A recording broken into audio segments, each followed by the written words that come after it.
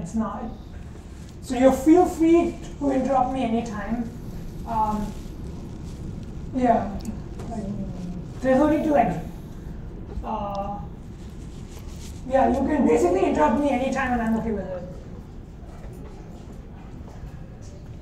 I think it's too much. I think it's fine. Wait, do you have the QRT slide? Where's the QRT? Yes, it's the last one. It's the last one. It's here. Okay, but on the food, it's like you have a break in between, right? Like you have a halfway break. We could have a halfway break. Yeah, let's do a halfway break instead. Then we show that halfway break. We don't show it now.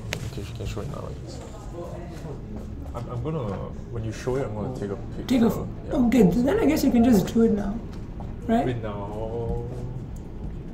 No, later. Halfway. Up to you guys. This is quick. But if you take a photo, you can ask me to pose a better. I think midpoint. I think midpoint can be better. Midpoint will have the most. Fair. Oh, when you take a photo, tell me so I can look like, oh, fancy.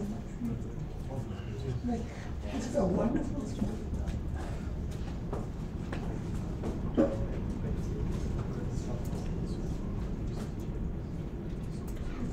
It's okay.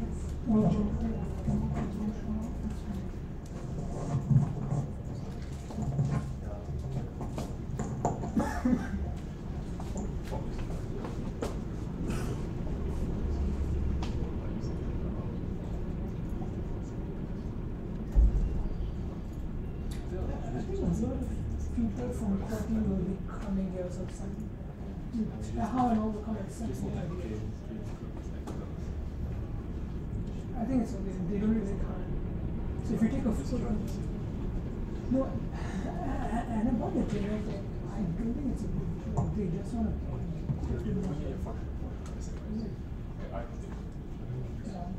though it might seem weird for them, they don't really know how we work. So it's not like I don't agree with the premise that they're trying to get stuff out of our people. They just want to do us better, like how we operate. And so I think I would give the benefit of doubt to them.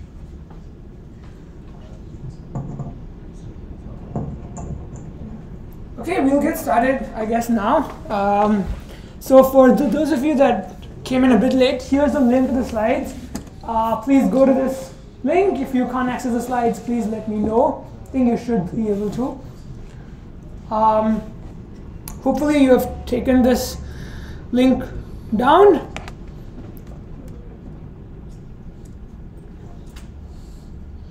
Okay, so we're going to talk about databases today, and just a quick introduction. My name is Devansh. I'm in year 3 studying CS. I'm part of NUS Hackers. And today we're going to be talking about what are databases, and we're going to focus on relational databases most of the time.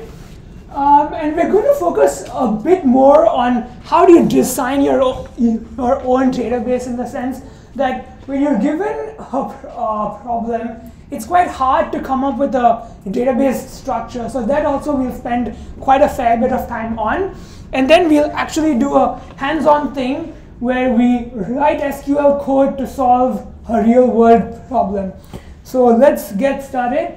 Before that, I hope everyone has installed this by now. So if you have not, now is a good time to do so. So if you have the slides, these links are also on the slides. Please download it. We'll be using both of these for the later half of the workshop. So Postgres is just a relational database management tool. Now these words might sound complicated now, but hopefully by the end you will know exactly what they mean. ptadmin is a way to interact with Postgres. Most people don't like to use the terminal because it might seem a bit daunting. So there's a graphical interface to interact with it, to write queries, and so on, right? So the first question that you should ask yourself when you learn a new tool is, why do we need it in the first place? And the reason we need databases is that we want to save data that we have to a disk or to some piece of hardware where that even if the machine dies or the battery dies, you can still access it. So we want to do this, but that's not all, because then we could just use a file. But we also want to be able to work with this data efficiently. So the key point here is that we want to be able to load and store data, to manipulate data, to search for things very efficiently. And that's why files are not great, because files are fine if you just want to store information, but if you wanted to use this data to sort of like extract some things or to perform computation with it, it's much more difficult. Like imagine you have, say, who are in charge of NUS infrastructure, and you have 30,000 students. It's very hard to think about how you are going to organize this information in the form of files, right? Like you could argue that you could have a file per student. You could say then, how do you know which student is in which year or which courses the student is taking, so on. Things like that get very hard to scale up. So the whole point of a database is to organize data in a way that relates to the real world. So we're trying to map the real world to software. So I think that's what you should keep in your mind as to why do we care about these things. There are many kinds of databases that exist. Not all of them use the same ideas that we'll talk about today. Today we're going to be talking mostly about databases that use tables, which is rows and columns. There are many that don't use this. They're document based, so there's no particular structure to them. Sometimes those ones perform faster than these. Most of the times they don't. And this is why we're talking about relational databases, is because like the top 5 are all the ones that we're going to be talking about today. Document based is like the 5th one, right? So then even in today's world, we are still living in a relational world. And just to simplify things so that you're not daunted by terms, a relational database is just a collection of tables. And a table has rows and columns. The rows are generally called tuples, and the columns are called fields or attributes. So I'll use all of them interchangeably just so you can get the hang of it, because many people use different things because they all mean the same thing. And this is important because this gives you a way to structure data, is that every column has the same kind of data. So say you have a table for students, you would have one field be name, say. So that field would just have strings. Strings are just text, basically text. And you might have another field called cap, and your cap might be an integer or a floating point, right? But the point being is that in that entire column of data, they all should have the same type. You can't have one row storing cap to be a string and another being a floating point. A floating point is just a number with a decimal point. And again, the main aim, which is what you should take away from this, is our goal is to model the real world in the form of tables. That's what we're trying to do here. So for example, the goal is to store information about students. You could store, say, just 3 things: first name, last name, and the date of birth, right? And this is how it would look like. And this basically means these are the columns that we'll be storing, which is first name, last name, date of birth. There's an additional column at the top, which is student ID.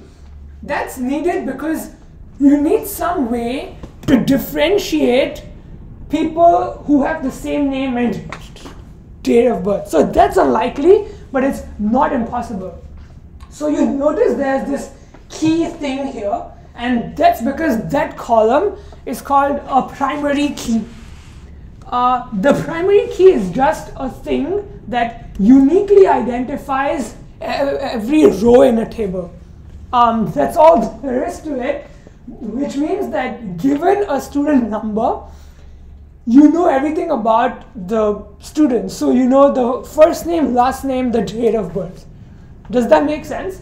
So the point is that if we don't have this, then it's possible to have two Devan Shahs born on the same day that happen to come to NUS, and then the database doesn't know which one is which.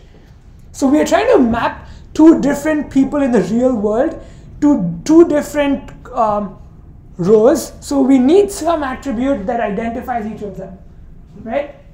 Hopefully this is all intuitive so far.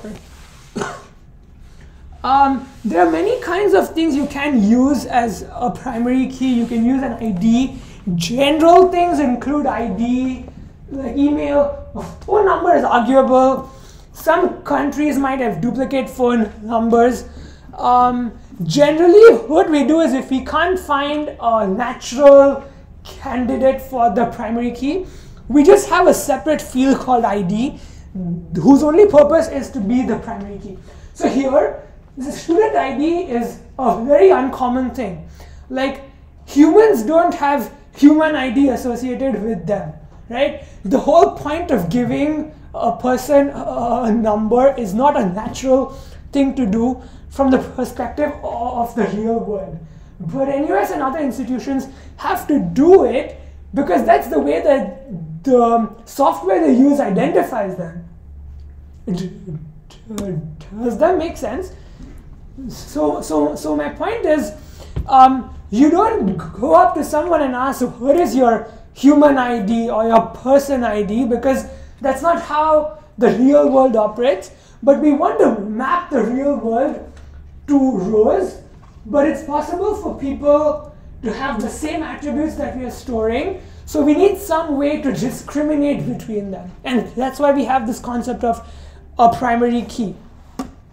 Now, if this sounds like I'm saying things for no reason, it's not, because the person that came up with this idea would have been questioned a lot as to the point of it. But now we use it and we take it for granted, right? Okay, so now we move on to a slightly more nuanced example where we're trying to model the concept that we have students. Now we have courses as well, and students take courses. You can map this in many different ways, but the key idea that you should take away from this is that every entity here, which is the things in blue, has its own relation. And this is because we want to keep things that are different in different tables. So a student is different from a course, so a student table and a course table will be different. Now again, that might seem obvious to you if you've worked with databases, but the point is that it's not so obvious when things get complicated, which we will come to. The second point is important, is that there's no model answer for me to give you. So if you come up with a database structure, it's possible that yours is equally as right as mine. But there are definitely some very bad ways to do it, which I will come to, and some very good ways to do it as well. Side note here is that there's a way to quantify how good the structure is. As computer science people, we don't like things that are vague, so we try to define things in a very formal way. So here I'm saying good way, bad way, but there are formal definitions of how good is a database, but that's beyond the scope of today. You can search it up. It's called normalization. There are different forms as to how good a database is. But that's basically what the whole point of that is. Most people, when they learn about normalization. They think of it as a theoretical thing. It's not. It's a very practical thing to quantify how good your database design is. So, okay, say here's my first thought on how I would design the database schema. So a schema is just a design of students take courses. So my claim is that this is sufficient to capture information because this has the top, the first name, the last name, the date of birth captures information about a student. The last three fields capture information about the course. Does this mean this is a good database design? What do you guys think?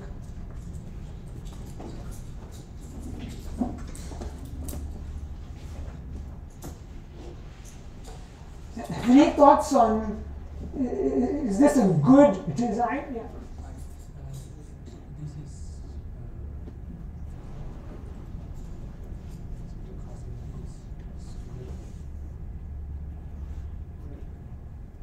Yeah. A student can take more than one course. Like here, there's only a slot for only one course here.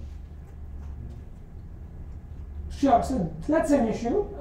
So there are a lot of issues with this structure. So you can split it out, right? Yes, so that's what we'll, yeah. So the biggest issue is that think about the fact that if you have a student who's, so okay, the first issue is that a student can only take a single course, but the bigger issue is that this relation does not distinguish between a student and a course.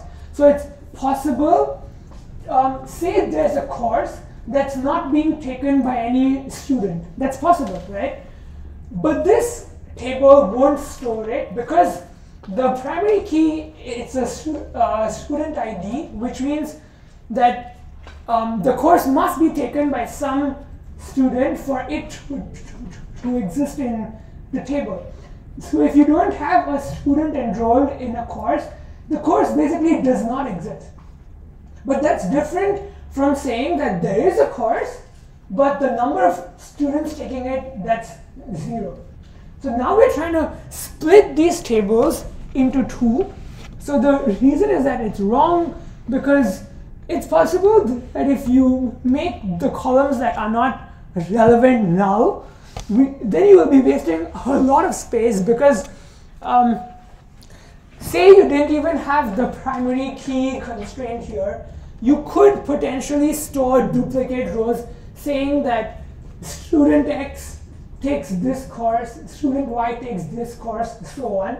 But that's a lot of duplicate data being stored, and that's wasting space. So we want to do better now. So we try to split it into two tables that look something like this. The first one is a courses table, which just stores the course information. The second one is a student table that stores the student information. Do you think this is better? Any thoughts on here? So just as a quick, to make sure everyone knows, student ID integer means that the type of the column student ID is of type integer. First name, so you see this character varying means that it's a string of maximum length. Here it's 50, here it's 100, right? So it's basically saying this is the maximum length that a string can have. And again, a string is just plain text. Oh, okay, so does everyone think this is the right design? Or does anyone have any thoughts on this one? So it's just 1 and n, right? First level. Okay, say we don't talk about that right now. Oh, because that is what I used to learn. But I only learned up to that. I didn't learn for like further, like maybe I was at that like a lecture before.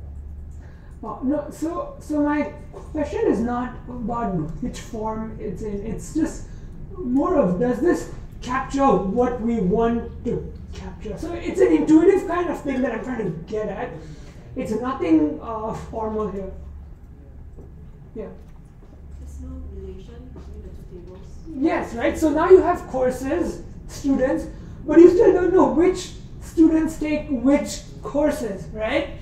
So that's the key problem here is, yes, it's okay in the sense that you capture information, but we don't capture the fact that students take courses because we treated them as two distinct entities with no interaction between them. So now the question is, how do you model this relationship between the two tables? Do you have any ideas? You just have like a few other students, then like courses taken, you just fill in all the course IDs. Okay, so that's a great idea. Yeah. Because at that time, I'll start using something called forage. Okay, yes. Like, it turns out if I wanted the database to start from 0, it won't be possible. So I just use the queries to just make sure that Oh, okay, I'm not so sure that I follow that, but so they won't error. sorry. So they won't error because the database start from 0 as it's blank, Okay, so we're not going to jump there so fast, but I first want to talk about that idea of just storing a list of courses taken by a student. That's a field in the students table, right? I think that makes perfect sense. The issue is that's not a good design because you're storing multiple values in the same cell.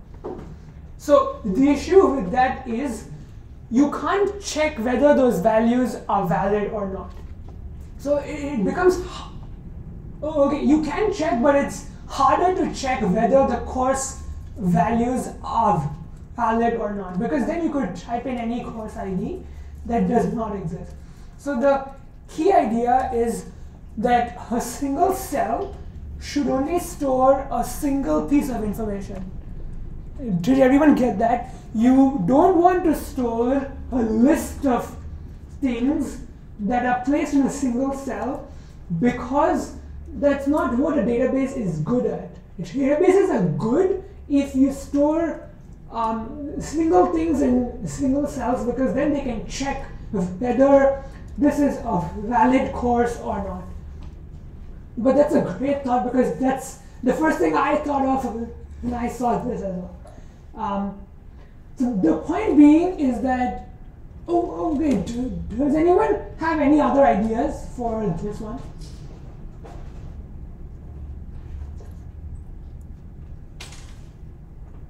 Okay, so sort of the obvious thing that we want to do is that the only thing that we have learned so far is tables, right?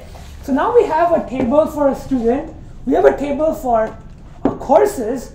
Now we just want a table to model the relationship between students taking the courses.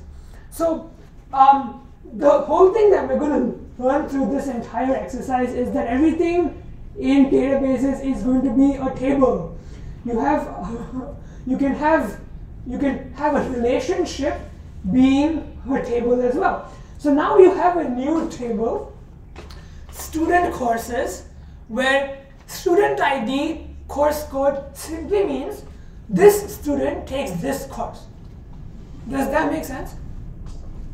So this is a separate table, and now you might ask these arrows and stuff. You can think of them as just representing the relationship that means that this student ID must come from this student ID here. So you can't have a student taking a course given that he's not in the student table.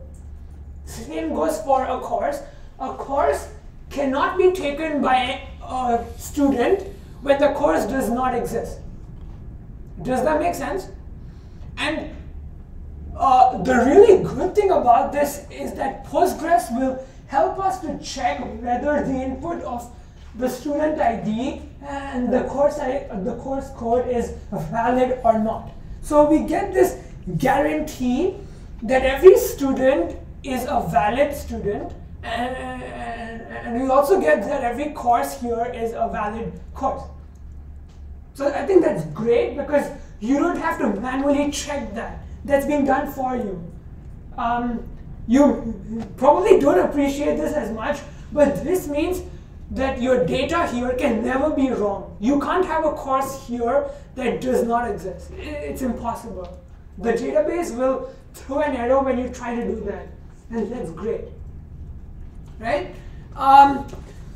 Okay, so now you notice two important things if you are excited to learn. Is you will notice, okay, so a quick recap first. Student table stores information about each student. The courses table stores information about each course. The student courses table stores information about the relationship between a student taking a course.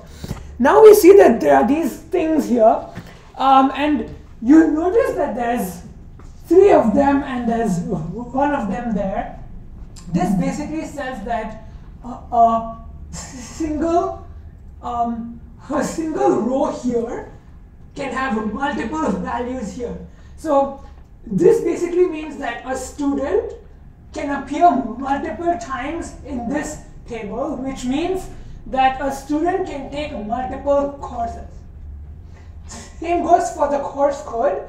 This means that a course can be taken by multiple students, and that's what you want, because this will uniquely identify a student. The student ID field will tell you which student it is, but you don't want that to appear only one time, because that will be quite lame if you can only take a single course. So does everyone get that? So this basically just means one student can take many courses, and one course can be taken by many students. So you have the many on both the sides. Okay.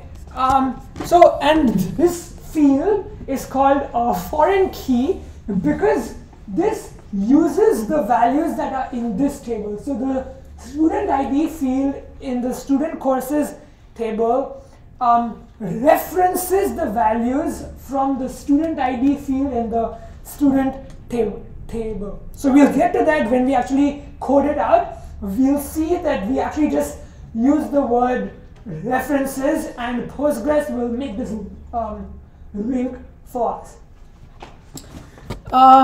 So there are many types of foreign key relationships, and this is probably not emphasized as much as it should, because this determines how you structure your database design.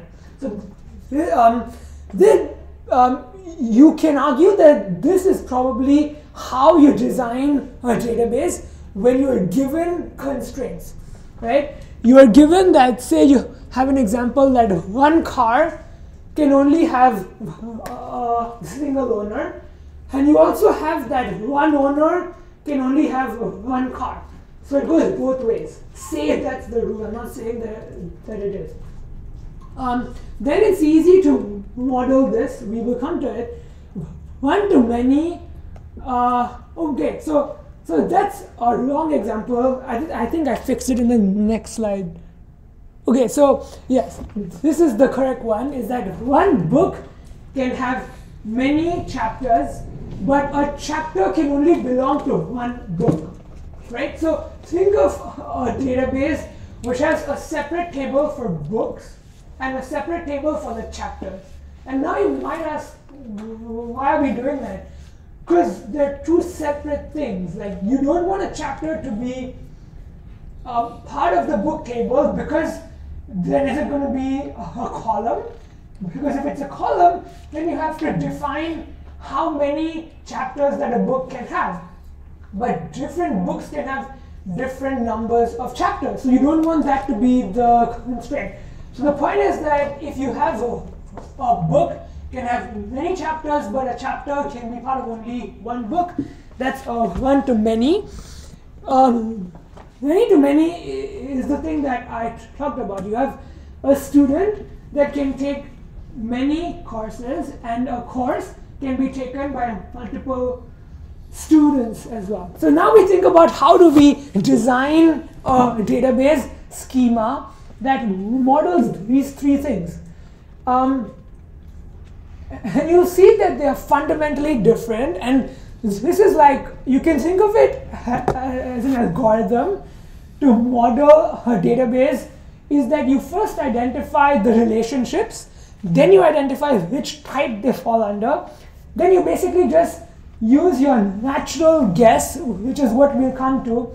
And my goal is to show you that it's super intuitive when you understand what it really means. So if you have one-to-one, okay, it's a good database, you can just have the car ID field and the owner ID field being stored in each other's tables, right? So what I'm saying here is that for this car, this ID uniquely identifies the car, but you also have that every car must have an owner ID, because a car must be owned by exactly one person. And the same goes for the owner field. The owner must have a car ID that's a valid car. Does that make sense? But in practice, you would not store both. You would probably only store the one that you care about. Like, you don't need to store that the car is owned by this person and this person owns the car. They're both equivalent. So say you can get rid of this one, and that's still okay, because you still know that the car is owned by this guy, so it's fine. But the point is that you don't need a separate table to do this. There's no issues, there's no big issues with this, so this works fine. But this only works because a single car has a single owner, and a single person can own a single car. Say you had a person that could own more than one car, how would you change this to adapt to that? So that's a question to think about. Say now you allow a person to own multiple cars. How would you change this design to account for that? Do you need a new table, or can you just use these two? So you still have that a car is going to be owned by exactly one person, but a person can own multiple cars.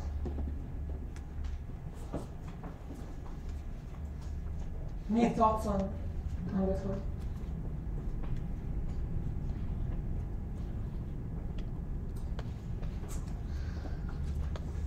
Actually, then it means that the car ID wouldn't vary anymore, because the person cannot have multiple car IDs. Yes. But then the owner ID can keep multiple times for the car people. Yes. Yes. So the key idea is that you don't know how many cars an owner can own, right? So you can't have this column being there because, well, you don't know if he has 2 cars or 20 cars, right? So you can't have this one be there, but you know for sure that a car is owned by exactly one person. So this is still enough to tell you who owns which car. So my point is, you don't need a new table when you're doing a one-to-many mapping as well. So we look at another example, which is you have books and chapters, which is something like this. What this basically means is, so this is the books table. The one at the bottom is the books one, the one at the top is the chapter one. This means there's a single book that we know of. It's called the Da Vinci Code. That is 2 chapters And we know that those chapters belong to the book because the book ID is the same as the ID of the book. What I mean to say is that for the books table, the ID column is the primary key, and here it's the foreign key because this value needs to come from a books table, the ID of a book. So you can think of it as you can't have a chapter that does not belong to a book. That should make sense, right? Any doubts on this so far?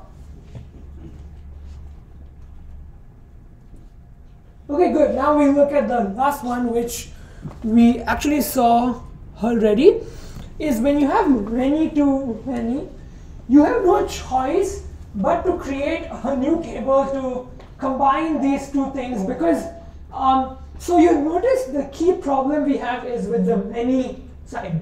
Say you have a book can have many chapters, so you can't store information about that in the books table simply because a book can have multiple chapters, right? But now we have student courses, which, so here's a concrete example of how this will feel like, right? So this is the student table with two people, me and Steve Jobs, taking two courses that are available. The first one is 2102, which is Intro to Databases. Second one is Steve Jobs' favorite one, Calligraphy. Now it's possible for me to take both the courses, but Steve Jobs didn't like the code, so he only took the Calligraphy one.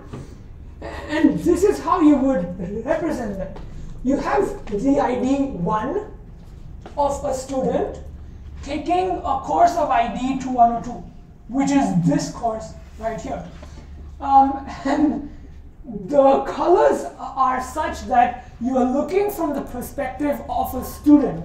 So you're trying to find out which student is taking which courses, right? So you see that Steve Jobs has ID 2, and he is taking a single course, which is calligraphy, right? And this makes perfect sense because that's how we structured the table, right?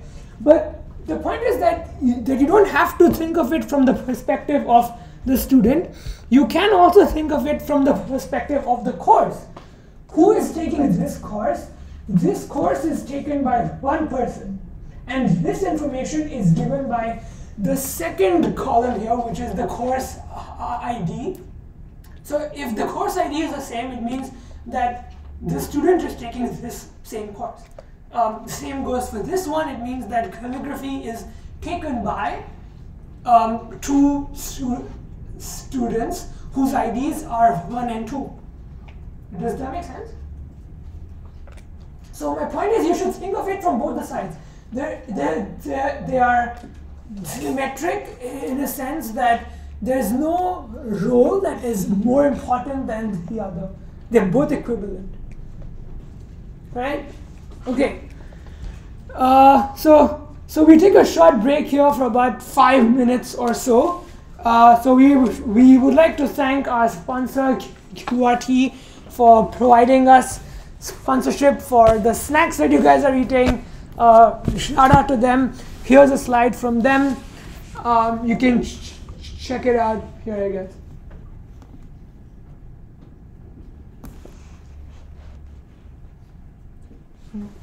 Okay, so we take a quick break. We'll be back at 7:45, where we'll go through examples and we'll actually write code to create the databases.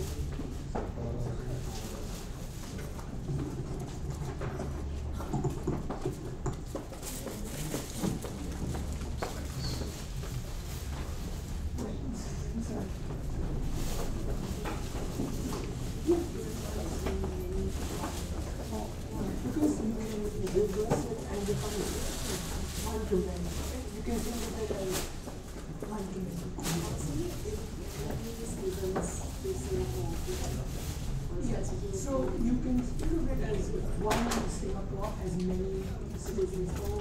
So you don't need because it's equivalent, right? So that's why I did this. Because you don't need that because it's the same as continent. But that's a good thing. You should not have. Oh. I guess I'll leave. I think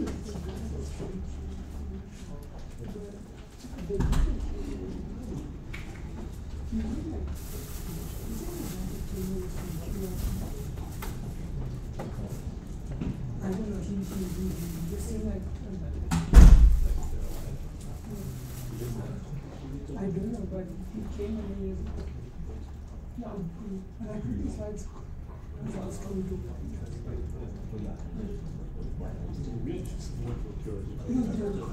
They come in next 2 weeks. I don't know. I don't want to speculate. Yeah, like he came like 5 minutes ago. No, I mean, I shouldn't tell you, but I think like when you told the previous slide. No, last one. Time for the next. Oh, okay. Yeah, okay. Fair enough. Okay, okay, I don't know if you guys have pen and paper because you're all CS students and you brought your laptops, but I guess you can use like online tools to draw. So the point of this exercise is for you to get practice on how to think of problems in the real world being mapped to a database, right? So we'll start in about a minute's time. You can chill a bit.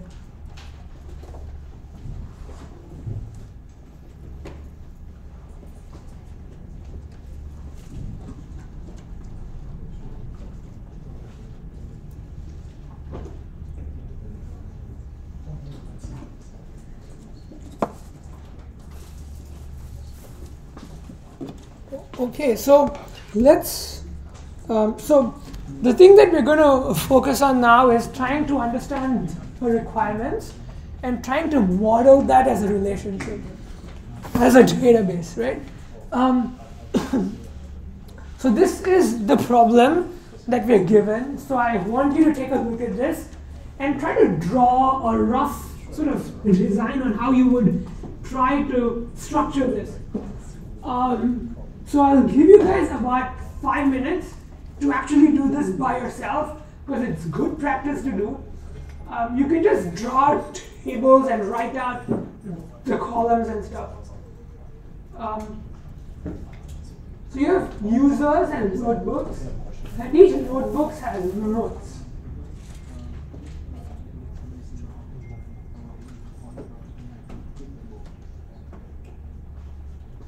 If you have pen and paper, that's great. If you don't, you can use online tools. If you want an idea for an online tool, you can search this thing called Excalidraw. It's a free thing. It's called Excalidraw. I don't know if I'll get the spelling right.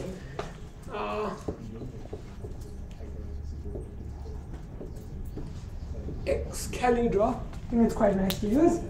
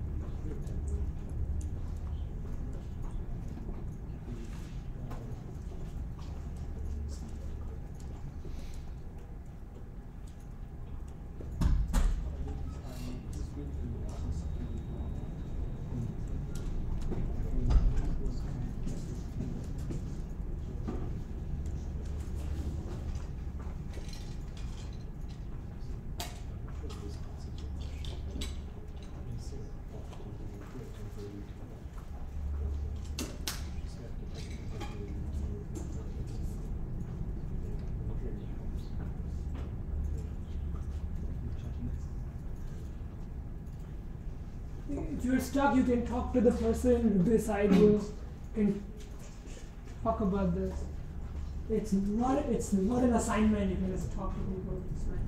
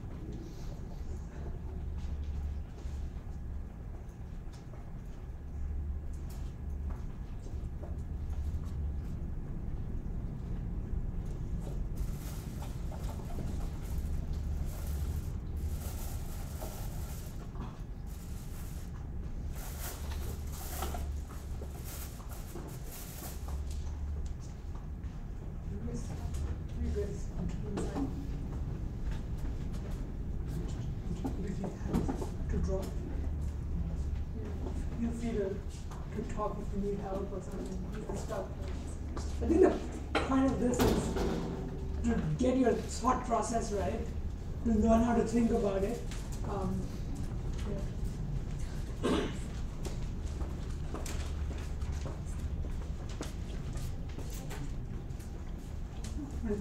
the board. Draw on the board. I draw? Yeah. I draw. Draw. You're messed up. Do it, I do. You can erase that, I guess. There should be.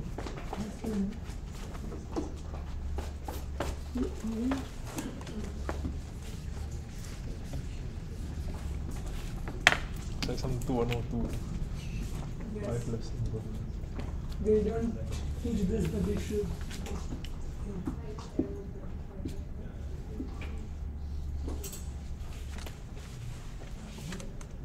By the way, for now, like we don't really care about the format of how you draw it.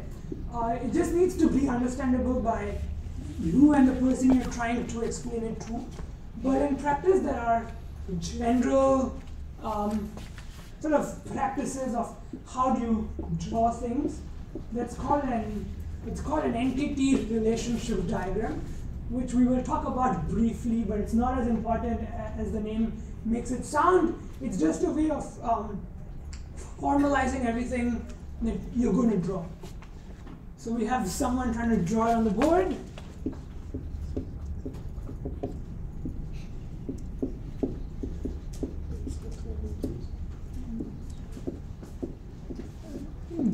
This is probably the most important part. That's what you mostly use. I think there's less real stuff. I think it's just syntax. Oh yeah, sure. It's we casually say, okay, now we're going to do a lot of reviews.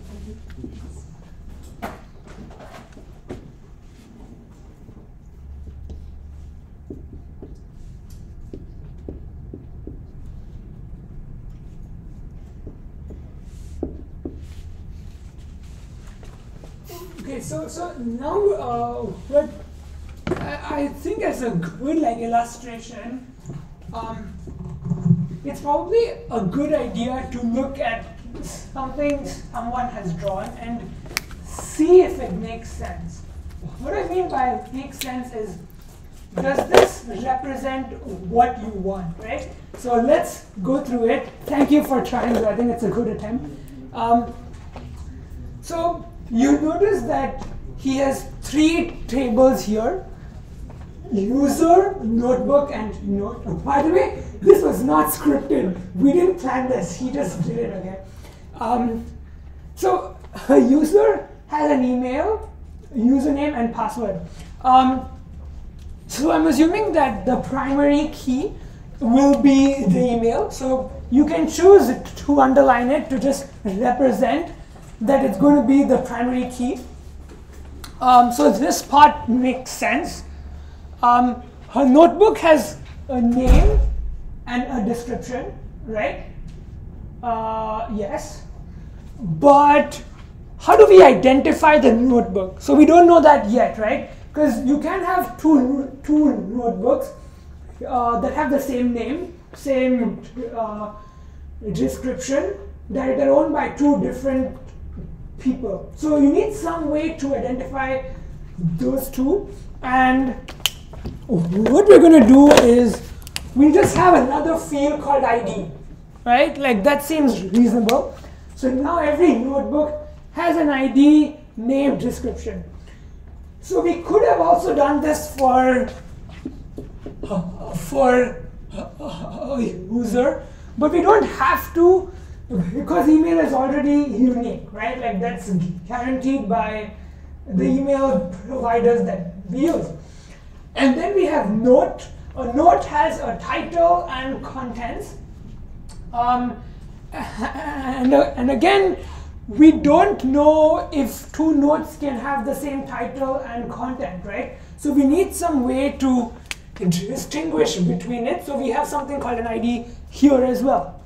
My point is, these three things now have entities, right? So these are all separate entities. We have a table for each of them. Now we come to the relationships, which is probably the hard part here. So a user can own multiple notebooks. So he has put one to many, which is right, but this does not tell you how it's going to be stored.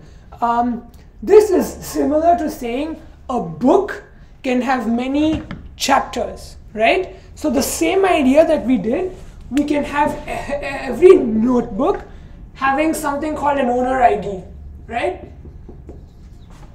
Does this make sense? You just tell the notebook that you are owned by this person. We can't put the notebook ID for the user because a user can have more than one notebook. So that won't work.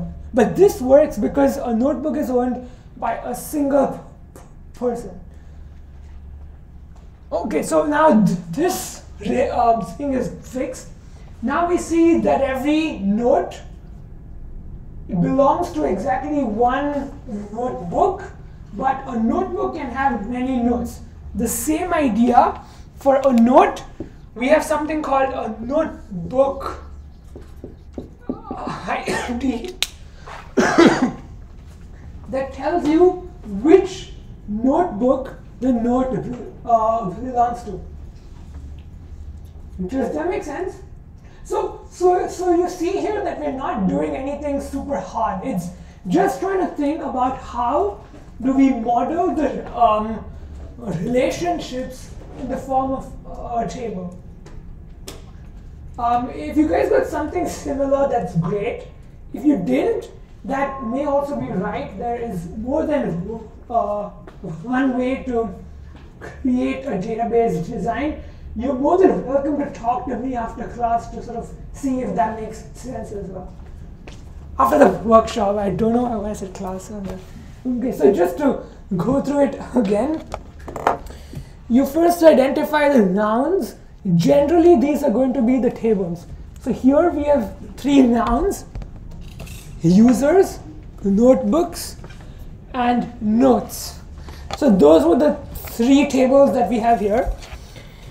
And then we identify the relationship between notebooks, notes, and users' notebooks, right?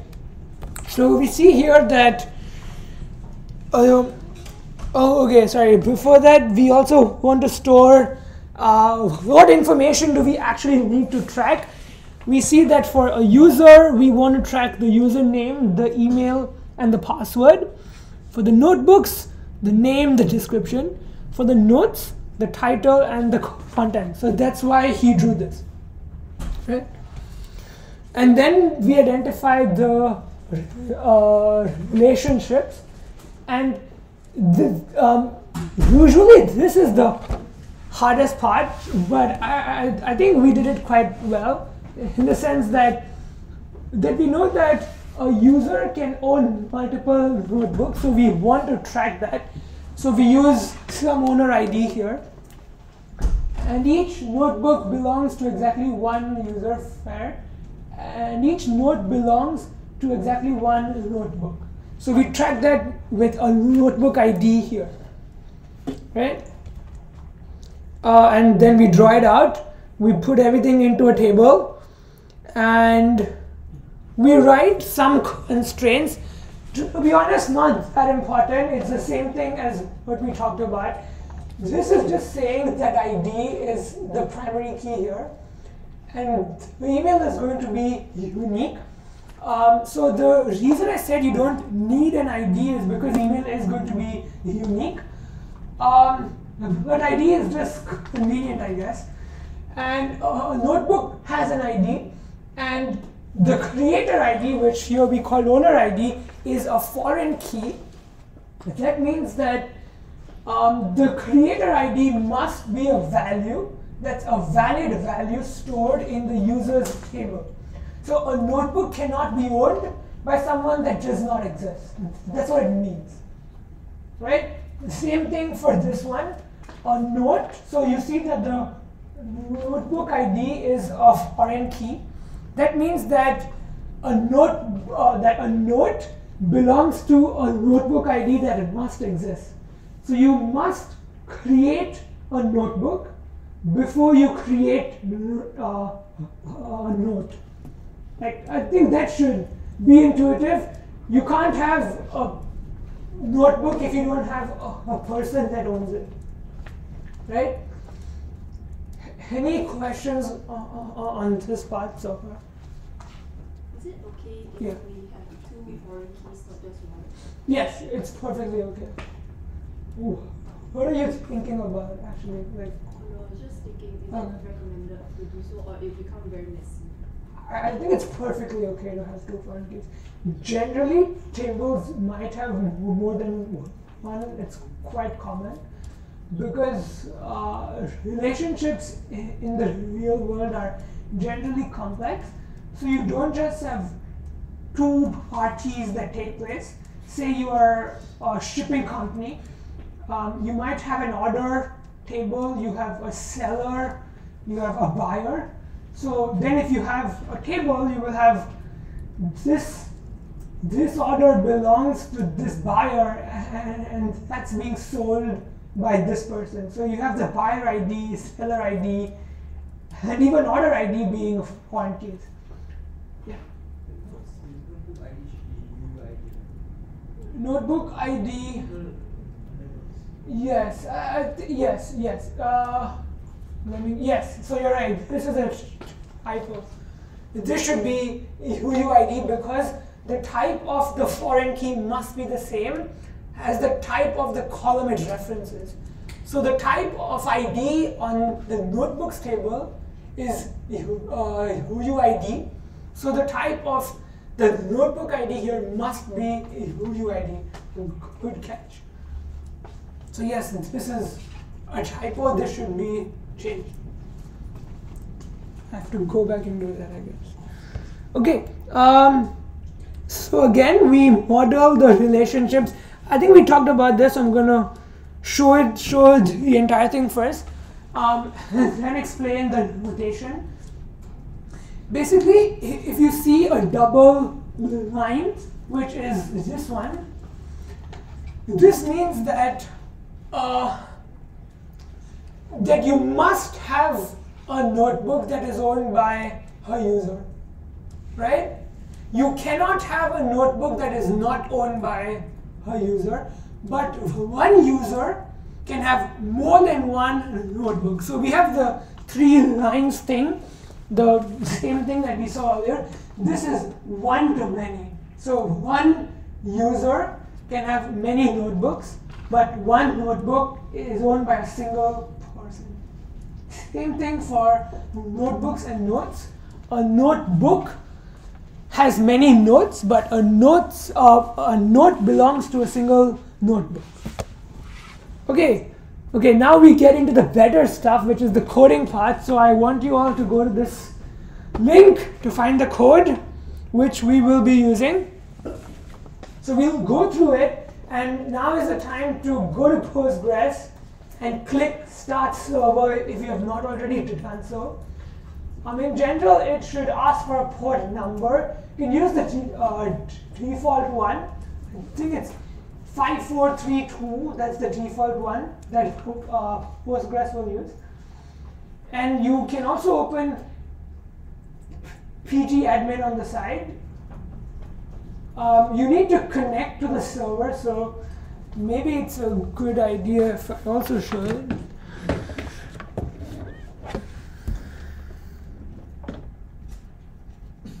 So pgadmin should look something like this. Of course, you won't have all of this, but you should see a server. I think this is enough. Can you guys see this? If I type something, oh wait, you have screens there as well. That's right. Okay, great. Okay, so if you can't get to this sort of page, please tell us so we can come help you. So there are two steps here. Go to Postgres.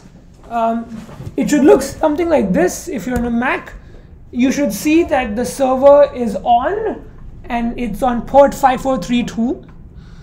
Then when you go to pgadmin, you will have to type the password and username that you created the account with. You probably won't have 16 databases.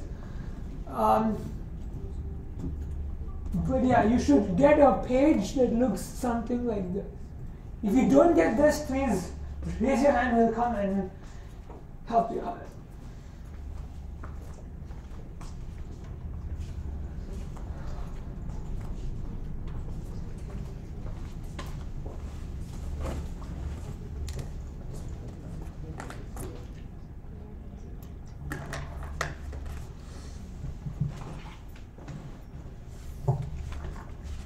Oh, so if you're at the databases page, you can create a new database. Okay. Is everyone following here? So you create a new database. I'm going to call it Hacker School. And click Save. And just to test whether everything works fine, what you want to do is click here and you click on the query tool. Okay, so you click and you select the query tool, then you get this thing. Let me do it again.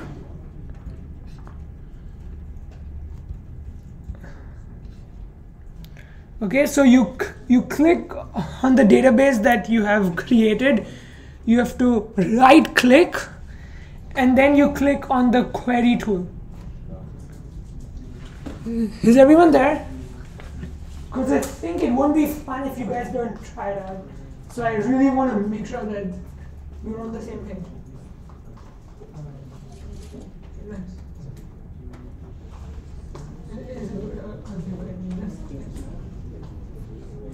So you created a then you right click and query tool. Yeah, so you get this window where you can write queries. Nice. Yes. You should already have a default server. No. Can you click on this one? Okay, so you can create a server, call it anything.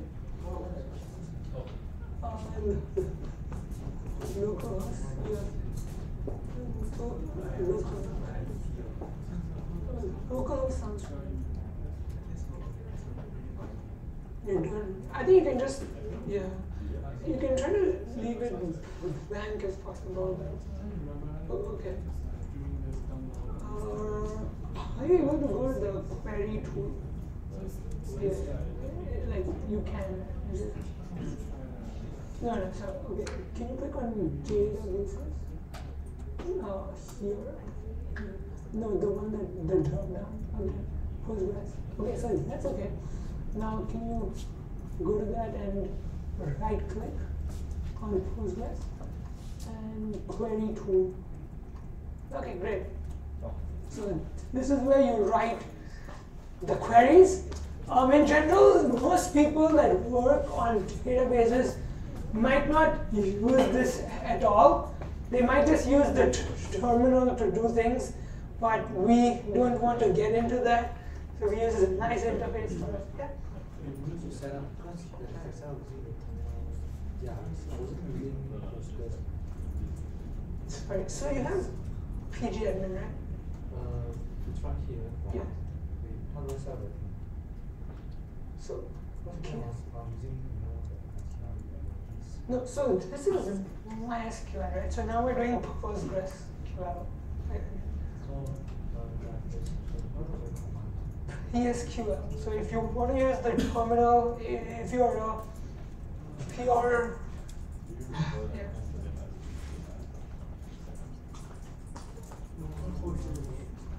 Okay, can you search it on Google and see what you should put?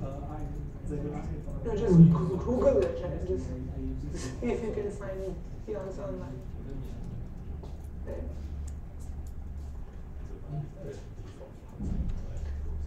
Ooh, the default password is generally MX. MX. If it's not MX, it's probably nothing. I think it's generally, I don't know why it's called MX.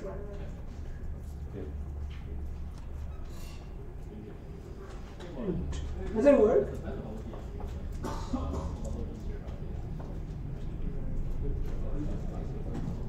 Yeah. Yeah.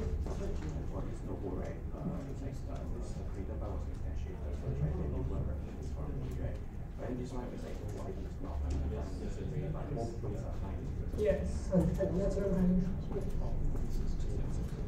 So we will go through it together. So no, it's fine. You can just do it. There's no pressure. Okay. If you still need help, you can raise your hand and nice person. Okay, I think they need help. Both of them. Okay, but in the meantime, I guess we can get started. I think most of us have set it up. So what we're going to do is exactly what we sort of did in the last 30-ish minutes. So if you go to this link, you should be directed to a page which has all the code that we're going to use. The point of this is so that we don't focus on things like the syntax, but we get to focus on how things work. How do you use these things? Okay? So the first thing that we are going to do is to create the tables. So just how we created the database design, the schema, we will create the table. And the syntax for this is create table, the thing, then you give the name of the table that you want. So here's users and notebooks. Then you give the name of the column, which is ID, the type, which is serial. Serial just means that you auto increment. So if you don't include the number, it will auto increment for you. So you don't want to manually key in the ID of a user. You want that to be automatically generated for you. So you can use serial. It's basically an integer. And then you say that, okay, look, this column is the primary key. And then you have the other columns, which is email, username, and the password hash. So you might ask, why don't we store the password and we throw the password hash. That's because passwords should never be stored in the database, because your database is not protected. You never want to store your password directly in the database. That's the bottom line, because your database can be hacked, but you don't want passwords to be leaked. So you store a password hash, which is just, you have a password, you put it through a hash function, and you get a password hash. And the same thing we do for the notebooks table. We have ID, which is a serial, which basically means it's an integer that will auto-increment. You have the name, the description, and now you have two more things, which is created at, created by.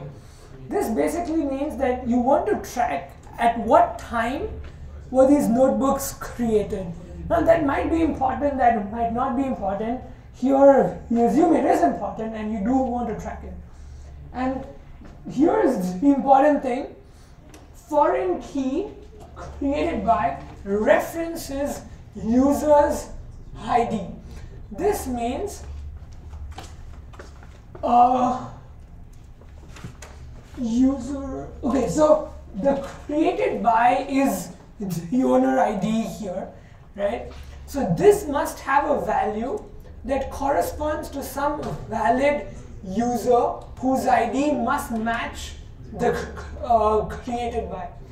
So you can't have a notebook whose owner is not in the user's table. So this is going to be enforced by Postgres.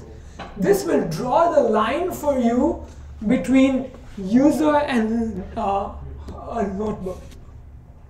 So this is done for you automatically. You just have to specify that the foreign key is created by, which references the ID column of the user's table. Does that make sense? So the syntax might be a bit daunting, but think of it as the column name and the type. Then you have other options that you like to include. Like, is it going to be unique? Is it the primary key? And so on. Right? So let's just, okay, so it's enough talk. Time to code it out. So let me copy the first two and go to pgadmin and paste it. And to execute the code, if you are on a Windows laptop, you can click F5, but I'm on a Mac, so unfortunately I have to manually go and click run over here. And you should see that create table query returned successfully. Right? This means that Postgres has created the tables for you. Did everyone execute the first two so far? You guys done it? Okay, cool. Have you guys? Again, if anyone is stuck or the query fails for some strange reason, please do ask us. Okay, great. You notice that I sneakily added in a few things. The first thing that I added is if not exists. This was not in the slides, but I put it here because if you don't have this and you try to run the same code twice, Postgres will complain saying that you already have a table by this name. So what you're saying is you want to create a table if it does not exist. But if it does exist, just skip it. Don't tell me I'm wrong. So now if I execute this again, create table, there's an error. Syntax. This shouldn't. Yeah, so this returns fine. So it just tells you that it already exists, so I'm going to skip it. But if you didn't have the if not exist, it would throw an error. For example, I can just show you. by deleting this and I execute this, it will throw an error. And we don't want that. Okay, now we're going to look at the third table, which is notes. A note looks very similar to a notebook. It has an ID, it has a title, content, and again, the important thing here is, like, the interesting thing here is the notebook ID has an integer which references notebooks. So here we didn't specify the exact column of which this references. So the default is the primary key of the notebooks column, which happens to be ID. So my point is, if you notice here, we wrote this line to create a foreign key between created by and user's ID. But in the next slide, we don't do that. We simply write this references this. Both are equally right. I'm just trying to show you two different ways of achieving the same thing. Right? So I'm going to copy this code, possibly from here, and I am going to put it here, and I'm going to run. And you see that the first two already exist, so it skips it, and the third one is created. Okay, so now we have created all our tables. Is everyone okay so far? Okay, so I see two people are stuck, but apart from them, is everyone okay? Okay, nice. It's all good. Okay, okay, so now we have our tables, but it's kind of sad because we don't have any data in our tables yet. Like, our tables are empty. So let's go ahead and add data to our table. So I want you to go to this thing called insert.sql, and I want you to copy this entire thing. So you should see 15-ish rows. Copy, and you can just paste it at the bottom, or you can just delete this because you've already created the tables. And you want to run all of them. Okay, I think this. I think if you get an error, that should not happen. Let's try to fix it.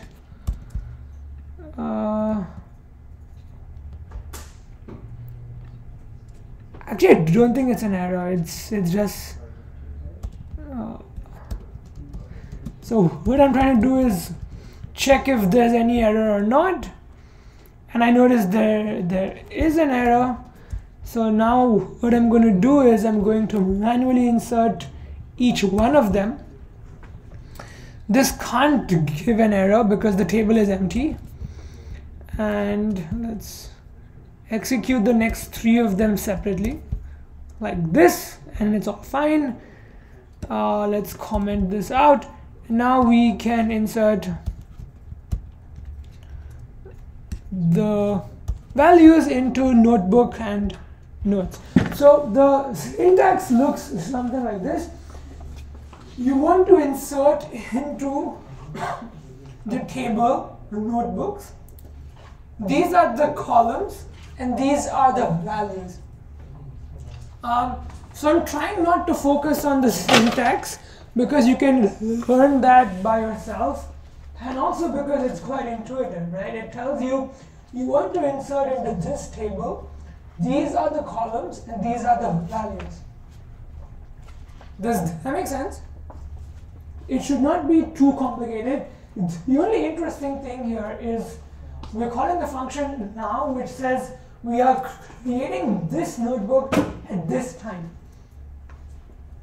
Right? So now just returns the time that's now, like the current time. Does that make sense? Okay, so now we have data and we have tables. Now is the fun part where we actually try to do cool stuff with what we have. So don't try to execute this twice. If you do, it will throw an error. Oh, it didn't throw an error. Okay, then it's quite bad, but okay, that's sad. Okay, now we want to sort of see the data that we have, right? So we're going to look at basic ways to read data. So the first thing is select, and then you specify which columns you want to select. Star just means that you want to select all the columns. From which table? Say I want to look at the users table. I run, and this tells me at the bottom here that the users table has 4 users. The 4 users have these values. Can everyone execute that just to test if the data has been inserted right? Is anyone facing difficulty in trying to insert the data?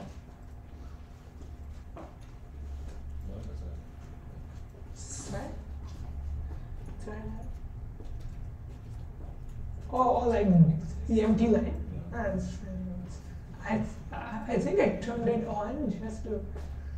Oh, okay, I have no idea to be honest. So one of the G's is to when import everything, is it? It's to insert the data, yes. The first one. The first one is to create the tables, and then you go to insert.sql. That just is to import the data, yes. Yes.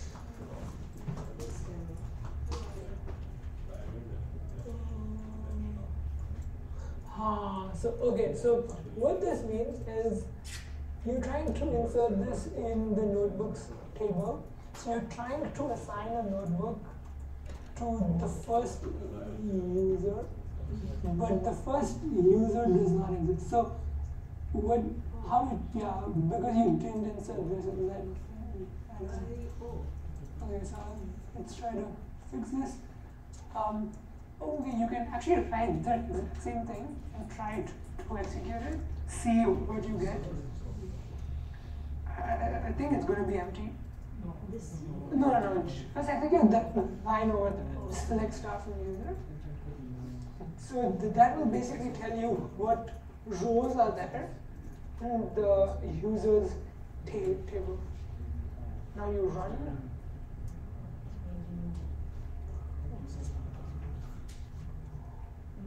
Oh, okay, you do one again. It's comment this out and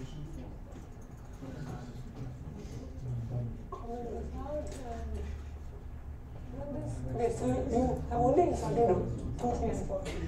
So the first poor guy has not been inserted. So that's uncommon.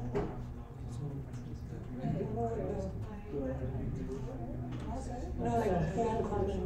Yeah. Okay, so you can insert it like this. There you go. But this is strange. Let's try to execute it again. Oh, there you go. So now you have 1, 2, 3, 4. Now if you execute the rest of the things, yeah, it'll be fine. No problem. Okay, anyone else having issues? Because now is where we actually do interesting things. Now is where we figure out who owns which notebooks and things like that.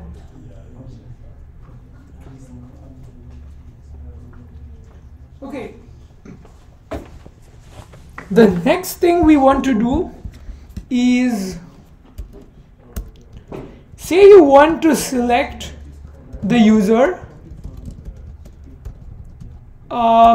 with a specific kind of name, say, where username equals user1, say. So what this is doing is you are selecting from a table with a specific condition. So it's,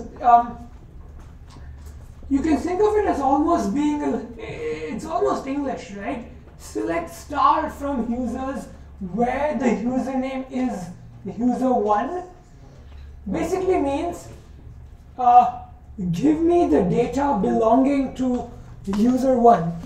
And when I run this, it will give me 2 people, because 2 people have the same username. And that's what I was talking about when I said that's why you need an ID field to identify them. Okay, so I just showed you how to filter data based on a condition, right? Let's look at another interesting thing. You can do 2 of them. You can do something like, say you want to do, and the email is user1 example.com. This will only give you the first person because you need both the clauses to be true, which means you need the username to be this and the email to be this. So you need both of them to be true for the row to be outputted. Okay, we can also do interesting things because this is a string. You can do something like where the email is like something. Say you want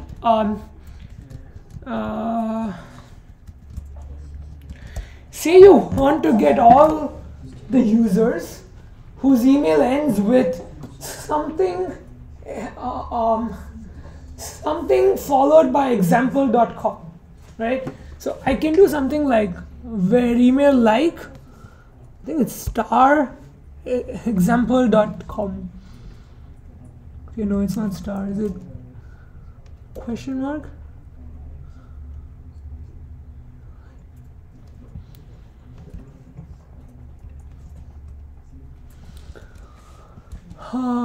Where email like, I thought it's star. Give me a second. What's the syntax for where you want to get all the things that look like? Underscore. Underscore is for a single character, right? And then colon if it's multiple. Is it colon or something? Sorry, percentage sign. Percentage sign, okay, yes. Yes, so you get everything that looks like the form something at example.com, right? So this is quite cool.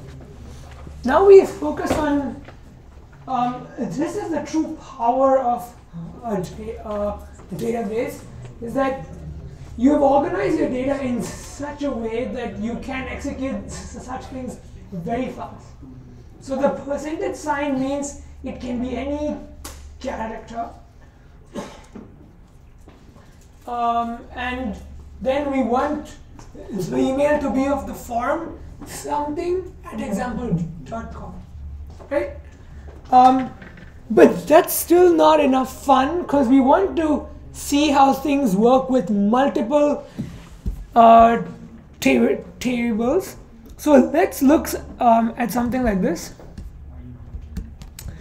And what this is doing is we want to find which users created which notebooks. And for that, we use the keyword join to join 2 tables. But for them to join and still make sense, you have to specify which column to join on. So this is basically saying you want to join these users with the notebooks where the created, where the ID of the user matches the created by column for the notebook. So this will give you who created which notebook. So you can see here that user 1 created 1, 2, 3, 4 notebooks. User 2 created 2 of them. I don't know if there are more. It should not be, right? Yeah. So the point here is that you can use the word join to do this. Okay, now an exercise is to write code that prints out all the notes belonging to all the notebooks. So here we printed out the notebooks belonging to the users. Now we want to create a query that can print out which notes belongs to which notebooks. So very similar to this. I'll give about a minute to do this.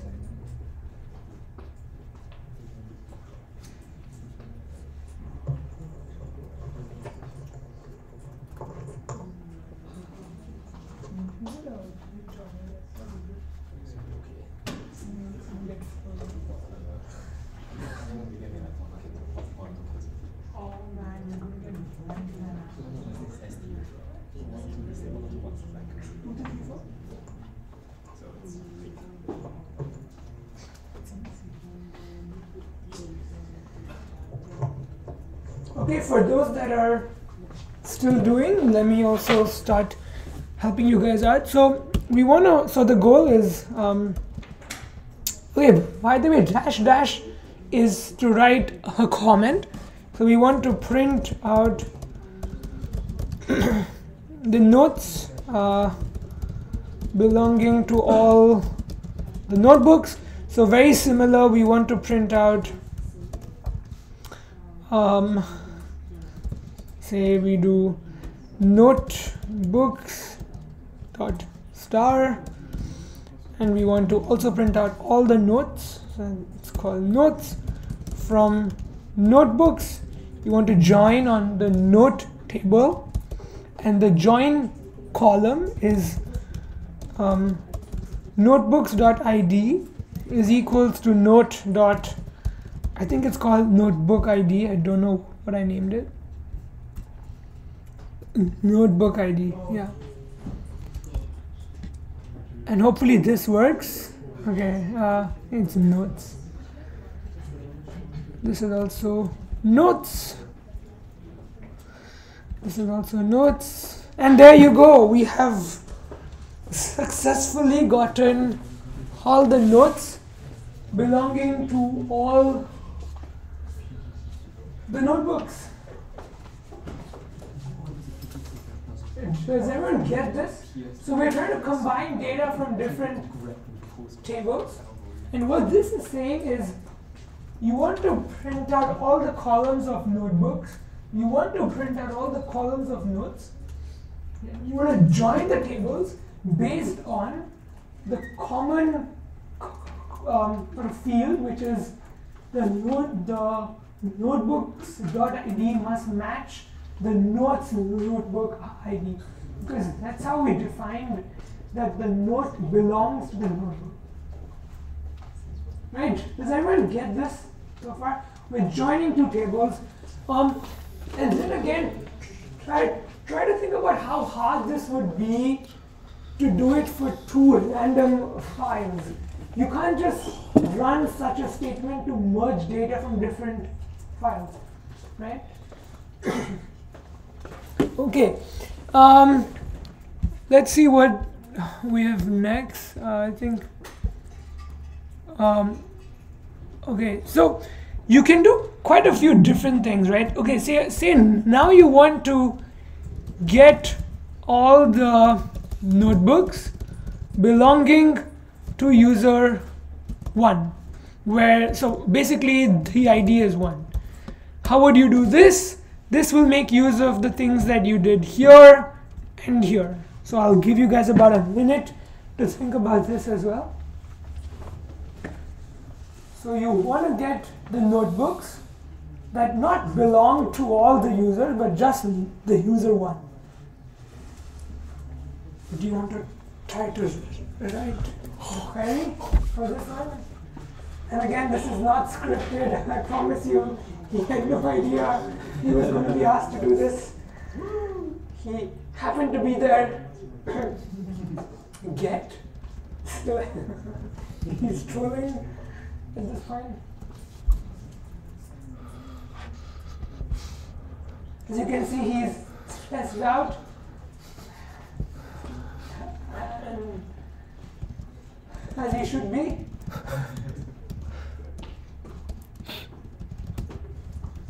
Oh, by the way, just FYI, SQL is not case sensitive. That means it doesn't matter if the select is capital or not. But we put it in capital just so that we know that that's a keyword. So you can try to put it in lowercase and it won't throw any errors.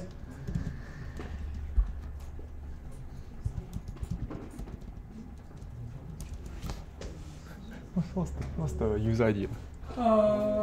u.id. u.id is equal to You don't know. No, what's the foreign key? I don't know the schema. created by n.created by. So this will give you all the notebooks for all the users, but now you want to filter by user 1. So he's going to add a where clause where the user ID should be exactly 1. And there you go, you get the 4 notebooks that were created by user 1. Yeah, that seems about right. Say you also want to get the information about the user, you would do something like this and you get all the information that you need, right? You get the notebooks, the users, you merge them based on the column that must be the same for both of them, which is ID and created by. But you only want those notebooks with the ID 1. Does everyone get this? So I don't expect you to be able to code this up so fast. That's not the point. The point is, can you understand what this code is trying to do? And sorry, my voice is dead because I have a sore throat. I'm so sorry. Everyone. Thank you. Yes, it's not that bad. Okay. Okay, so now we have the next thing. Let's try to do another one just for practice. So I just want to. Okay, so. I can type it. Wait, so let's try to do 2 more things, right? Let's try to count how many notebooks does user ID equal to 1 have, right? This is something that we want to do. Okay, now you might just say, well, you can see it's 4, right? But we want the program to tell us the number 4, because this could easily be 1,000,000, but we really want to know the number. So we use this thing called count. So I can do something like, I can write the same thing,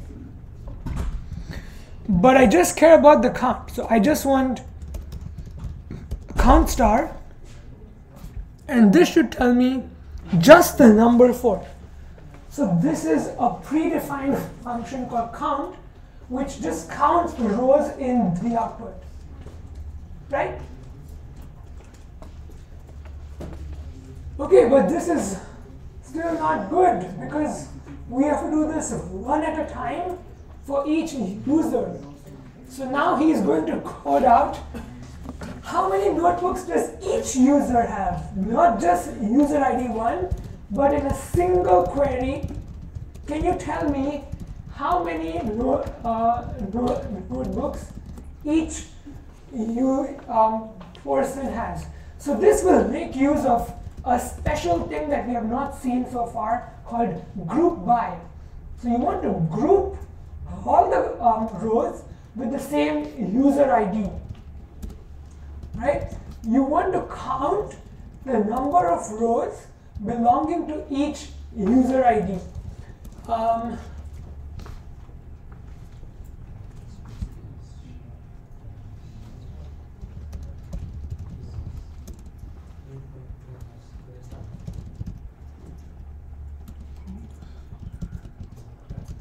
Okay, so you first join everything, so the first part stays the same. The only difference is at the end, you have to group the rows by the user ID.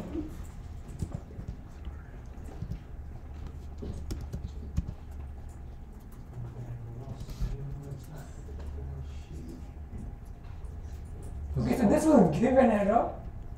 Oh, it does not. Okay, good. So, but you don't know which user it belongs to. So you also want to output the user ID. There you go. So now you are told this user ID has 2 notebooks. User 1 has 4 notebooks. Okay, now I want you to do the same thing, but find out how many notes are in each notebook. So here we did the same thing for how many notebooks does a user have. Now I want you to do how many notes are in each notebook. So I'll give you guys about a minute to do this, then he will write the solution to this. This is great. We should always do this. Pair programming.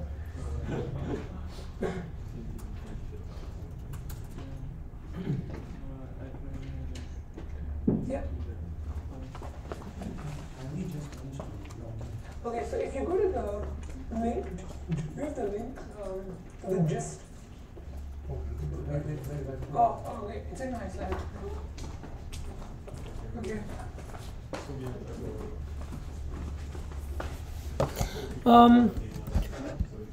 The link is here. You can go to that link there.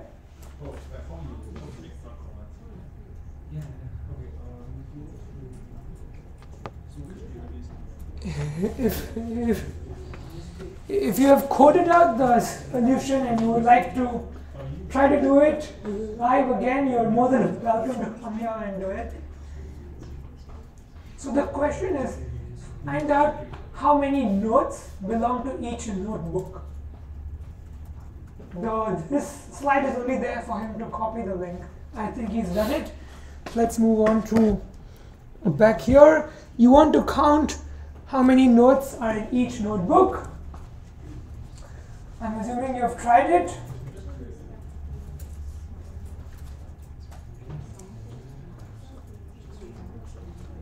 Okay, let me sort of explain this step by step as well. The first thing that you want to know is you have 2 tables that you need, notes and notebook. So you want to do okay, I'm going to stick to capital case for the keywords. Select star from notebooks, and you want to join with the notes on this one, where okay, this should just, you want to select star from the notebooks on this thing. So this will just give you everything, right? Now you want to group by notebooks dot ID. Okay, so basically, and then you want to print out how many rows appear, right? Something like this, which tells you that notebook 1 has 4 notes, notebook 2 has 2 notes. You can check this out if you just remove this and remove the group by, and you just run this. You can actually count that notebook 1 has 4 notes and notebook 2 has 2 notes, right? So again, just to recap, we wrote this, and then we wanted to group by notebooks ID. And what this is basically doing is you want to group all the notebooks with the same ID and count how many rows are there. And you want to print both of them out. So this means notebook 2 has 2 notes and 1 has 4 notes. Okay, now say you forgot to add a column when you created the database. You can actually just go to alter, okay, where is it? Okay, it's not there, but I think, okay, now we're going to try and update the data, right? when you have data, you can also update it. So let's let's look at the data from the users table. What I want to do is change the email of user1 to be devansh@nushackers.org. Okay, this is what I want to do. How I go about doing it is you write this keyword called update, and then the table name. Here it's going to be update users. Then you want to set a value. So set the email to be equal to the new email. But you don't want this to be for all the users, just for the one with user ID is equal to 1. Right? So this should have successfully updated it. So the key, and now we can select star again. I think it's gonna just,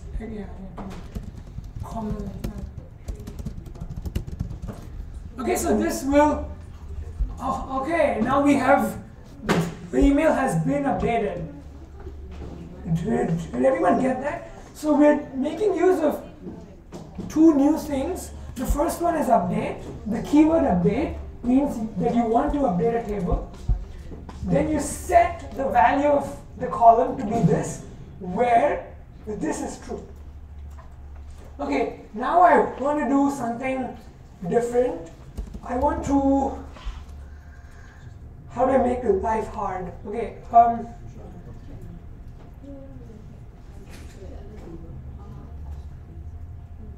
okay, say I want to delete everyone. Okay, no. We'll do that at the end. Say you want to add the password hash to the username for everyone. So you want to change everyone's username to be the current username plus the password hash. So username for the first one will be user1 hash 1. The second one will be user2 hash 2. So I'll give you guys about a minute to do this. Think about how you would do this. It's going to be very similar to the first one, but you don't even need a where clause because you want to do this for everyone. So you want to update table users, set something to be something. That's it.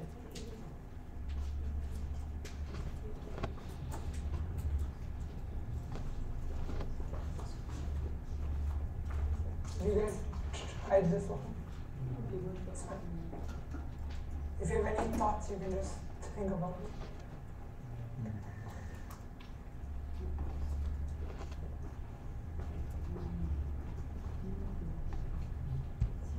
Okay, I see some of you have got it. So the solution would look something like this. It's very similar to the one above. You want to update users, set the username to be equal to the username plus the password hash. And that's it.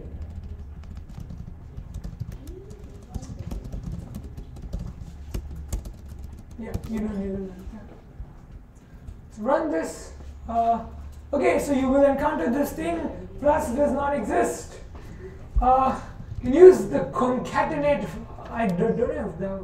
I think concatenate. What is what? Sorry? It's just concat. Concat, yeah. Maybe, Concat. no, if you want to concat, you can just use the. What? The thing? This works. Okay, It's always at the or, the not operator. yeah. No, this is not equal to. Okay, so when you're working with databases, no, wait. So this is a great time to explain something. When you execute code that is wrong, you will forever change it. Now I can't go back. Well, I'll show you how to go back, right? Okay. What is the Right. So when you're not sure about things, it's fine. But don't delete stuff if you're not sure about it. It's okay to update, because now I'm going to so it's a good example, right? I want to update users where I want to set the username to be the concatenation of, okay, this should, the user, the ID, or the string user and the ID. I hope this is an actual function. It is. Users ID. No, I think the issue is here. Right? I think concat is it a function?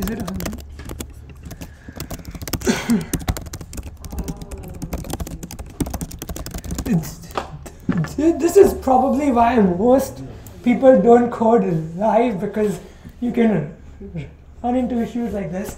But it's way more fun, I guess.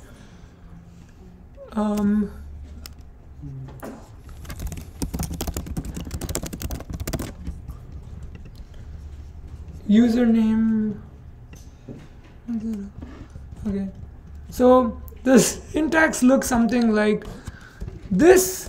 You want to concatenate this with the ID. Hopefully this works. Let's try it out. There you go. We got back our users. Thank God. Thank you. Great stuff. Point being, if you update things, it can go wrong. Thankfully, we didn't try something too crazy. Yeah. So now we want to do the same for the username to be the concatenation of the user and the password.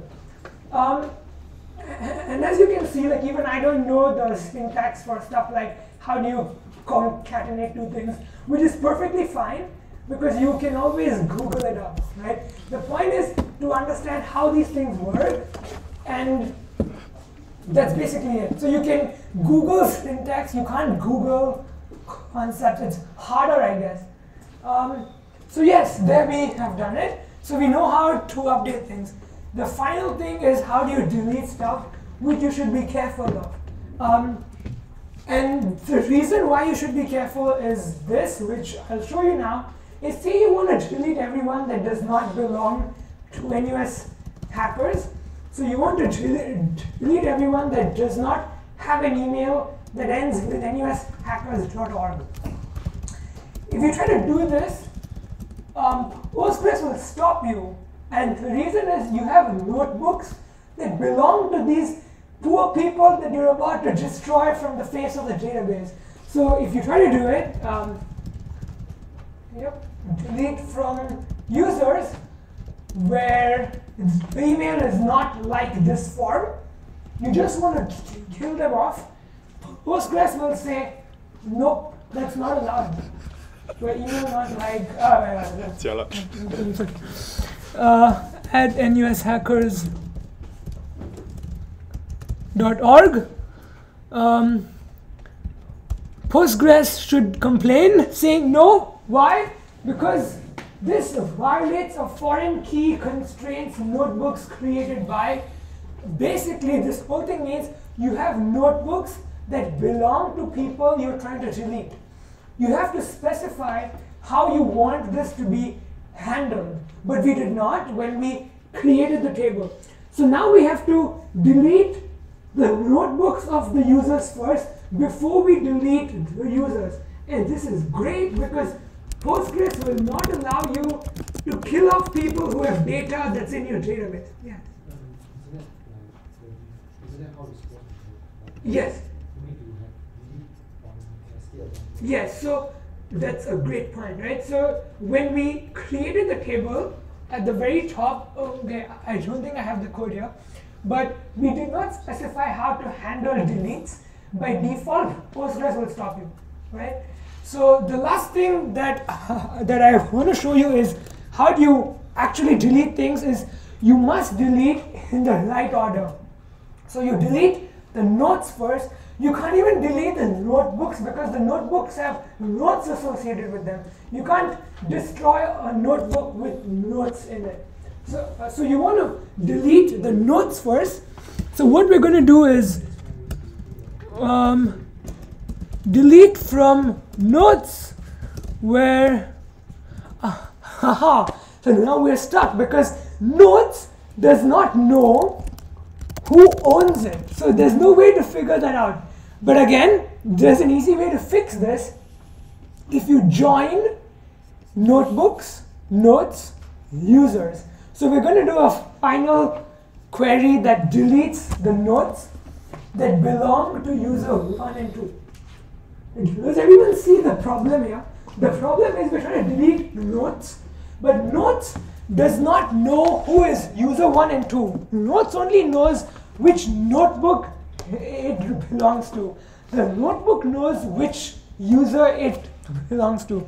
So we have to join all of them, which he's going to do, I guess. So we're going to delete the notes belonging to user 1 and to everyone that does not have an email that ends with hackers.org.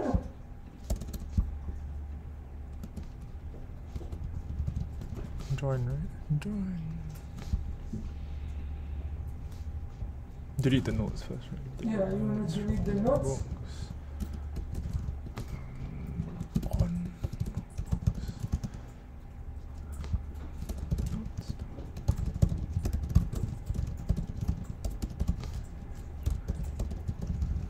Hopefully this works. There's moment of truth.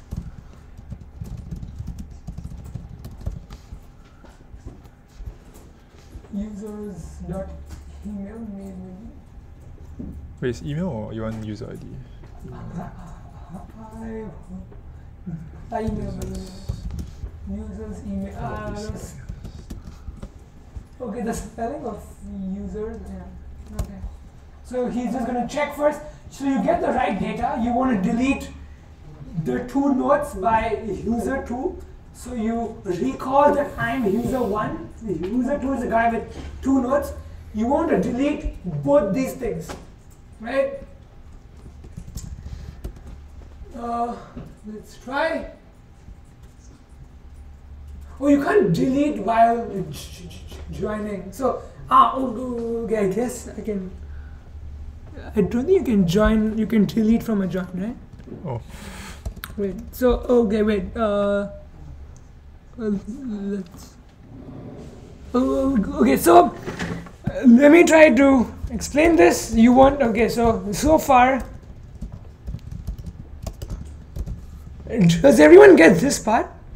This will give you notes belonging to users who don't have an email of the form hackers.org, right? You have joined on both the tables because you need information from all of them.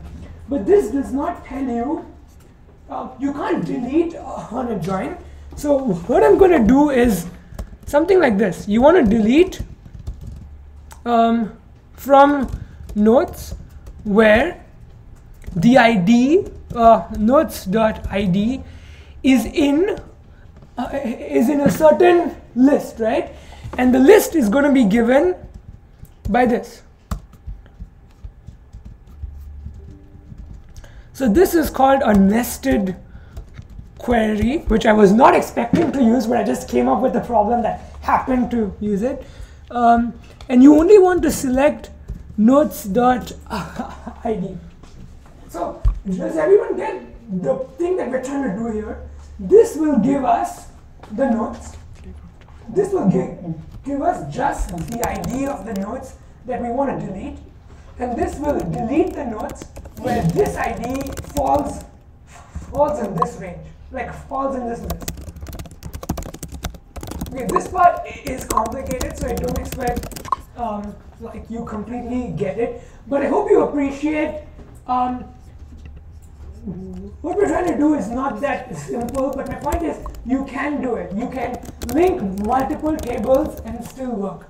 So this, I'm praying it works. Oh, thank God. Okay, so you have successfully deleted the notes. If I select star from notes, I should only have notes belonging to user 1 as you can see, they all belong to notebook 1, which is created by user 1. Now, I want to do the same thing, but for notebooks. I want to delete from notebooks where notebooks.createdBy is in this list of people that we don't like. So we don't like people whose email addresses are not like something at nushackers.org. Does this make sense? It's the same thing. It's even easier now because we only have 2 tables that we care about. Let's execute this. We deleted the notebooks belonging. So let's select star from notebooks. And we are left with only notebooks that are created by user 1. Now and now only you can delete off the users. So, and now Postgres will not complain. So now you are free to do delete from users where the email is not like the things that we don't like. And this will now work because there is no associated data with the people that we're trying to kill off. So now if we execute this, this should give me just me. Does this make sense? We are forced to delete in a specific order because we told Postgres that we want to maintain this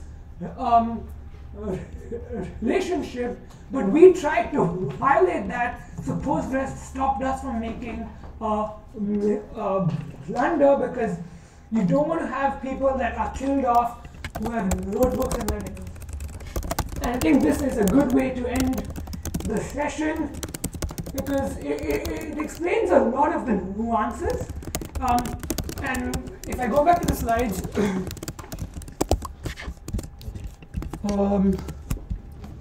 so the code is there all in the gist and the slides. The key takeaway you should have from this is not really the syntax, but it's more about how do you think of databases and tables. But don't try to use tables for everything. Sometimes you might want to use document structures or graph structures, not table-based structures. And another important thing is these are some of the best practices. Yes? Yeah. Because I think I have that concern before. Yep. I wanted the document, but like it's both.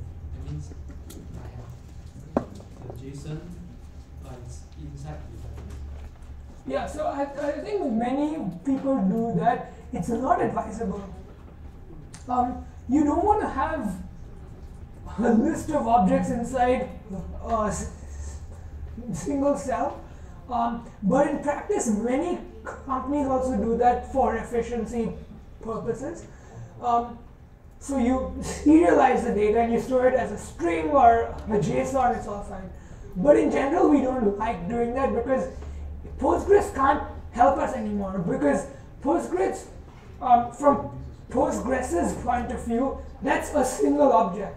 So it doesn't know that it's composed of many different things that to you are different. Postgres just sees it as a whole big object. Yeah, so it's like it doesn't manipulate the JSON. It just takes it out and just gives it to you. Yeah. But I use MySQL to hand it. Yeah. Use it as a JSON data type. Yes. So automatically you have like some form of function you just build it inside. Yes. So there are functions that let you do that. My point is, it's not always advisable to do that because you lose the checks that are guaranteed by Postgres. So you have to impose them manually then. I hope that understands. Yeah, okay, that's all right. I'll just go through this fast. So we have covered a lot of things, but we did not talk about a lot more. These are all the things that you can read up about. It's super cool. Databases is a vast thing. This hopefully is just to get you excited about it. It's not really to sort of teach you the syntax, because I think that's something you can learn. It's much harder to think about how to think about tables and how to design a schema from scratch, which you guys did, which is great. These are topics you can learn more about. And I think that's it. That's all for today. Thank you for coming. Do we have a feedback form? Oh yeah, we do. We do it too. Yeah, let me just. Okay, so we have a feedback form. I would appreciate it if just wait a minute. Do you have the link? I think it's under the plan, the Excel. Right. Not Excel, the sheets. Forgot about that. Yeah. Okay. Yeah, you can go to my Telegram and just. Just enter it here. You want? Yeah, you can just. Is it a link? Yeah, Yeah. you can just add the link. Yeah. So if you could please, sure. If you could go to this link and submit the feedback, that'll be great for us to know how we can do better.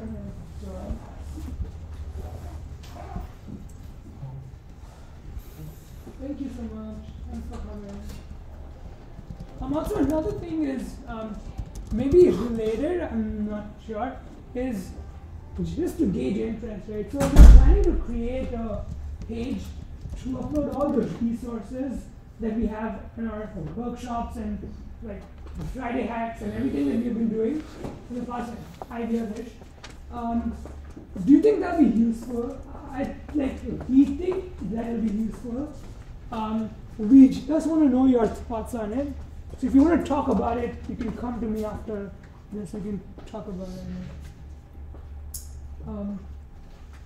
So the point is that we have all these slides already made, but people don't know about it. So we just want that to put it on a page so that people can access it. Yeah. Separate them based on clusters. Like Cluster. AI resource, and then things like that. Ooh, okay, sure. Like the topics, right? Sure. I think that makes sense. Or else I think it'll be hard to navigate, then people won't even like find it or read it. That's true. I think we can have a search bar. We can just search. I'm not using copy, sorry. Elasticsearch. I was planning to just use a simple page to upload everything. You can search. You can just find stuff. Yeah. You can also put hashtags. Yeah, so tags is the thing that I'm planning to do, like Friday hacks is a tag and so on. So if you just want to focus on talks, you can just watch videos and so on. Tags for the topics might be, I'm hesitant because there are some like talks that we have that don't really have an associated topic. It's hard to classify. You know, like they have a topic, it's hard to classify them. Is it like more basic? No, it's actually more niche things. Like say there's a single talk on quantum computing. Then put it under quantum computing. But there'll be a new tag, so then there's too many tags. Then it's the same issue as trying to find the tags. So you want a small number of maybe 20-ish tags. Yeah. So I'm just going to think about how best to structure this. So I've already started. The plan is to get it done by the end of this sem, which should not be too hard.